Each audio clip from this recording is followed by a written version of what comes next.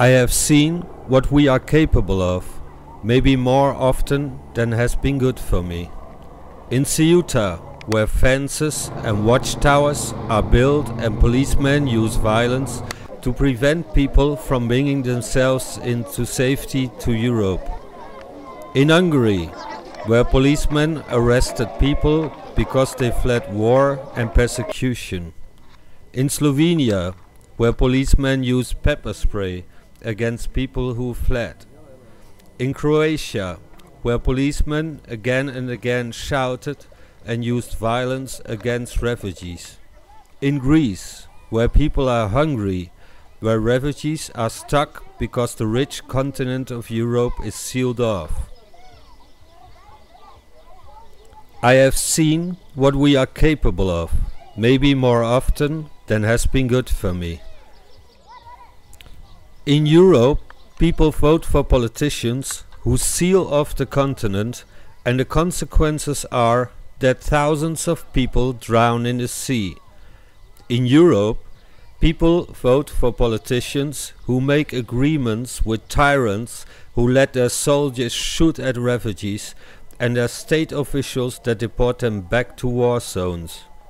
In Europe, people vote for politicians who deploy armed soldiers and armored vehicles against people who fled from war and persecution.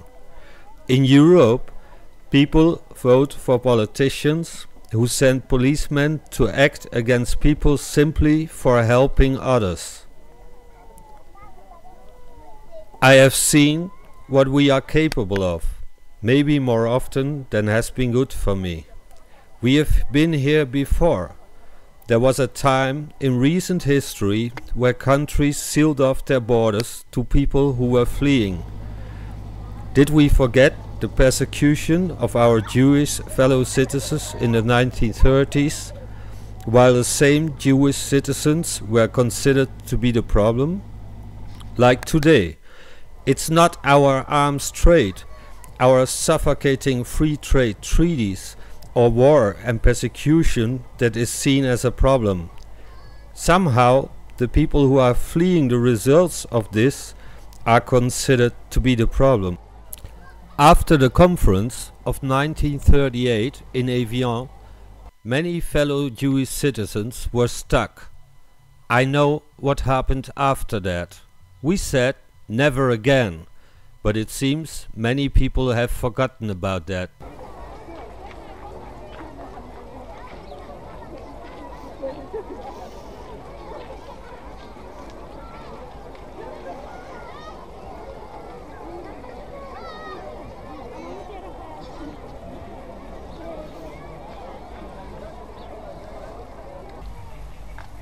Can you tell me something about your journey from Syria to Greece?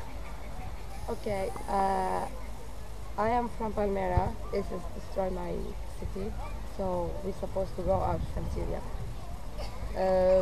We came to Turkey from the last year, maybe, yes, and we stayed in Turkey for 9 months. We didn't have money to go out, so we're supposed to work to make money to come here. It cost maybe $700 per person in the boat in the sea. And we came to Greece. We are here for a month and 10 days, maybe. We are so tired. Especially, I'm talking about myself. I'm so tired. Every day I'm losing my energy more. I feel when I came here the first day, I was motivating. But now I am losing my energy every day, losing my energy more, because the border is closed and it seems it's not will be open again. Yes. I don't know what we should do, but now we are waiting. I know it will not be open, but maybe they will find some solution to solve this problem, because as you see, it's like a village, like a city. People here so tired. Every day you see that on their faces. They are become tired every day more. So I think to solve this, because if I knew that border will be open after 3 months, that will be okay. I can wait.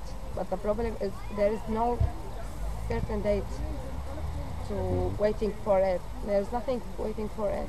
And we can't come back. We lose everything. We have nothing to come back. Even if we want to go to Turkey, we have to start from zero. We have nothing to start, to come back. Everyone here lose everything to came.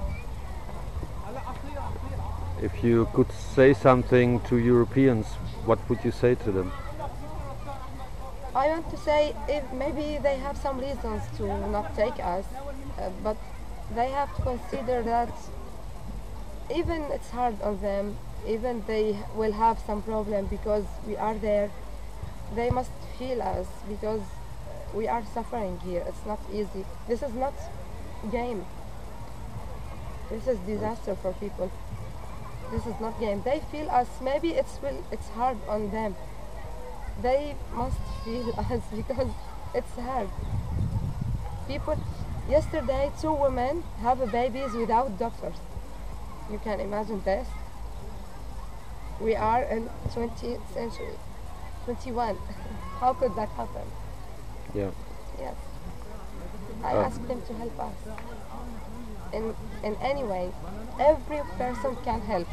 It's not related about big person or governments. Everyone can help. And I am thankful for everyone here helping us. Maybe make your child smiling. You want a translator? Okay. Thank you. You're welcome.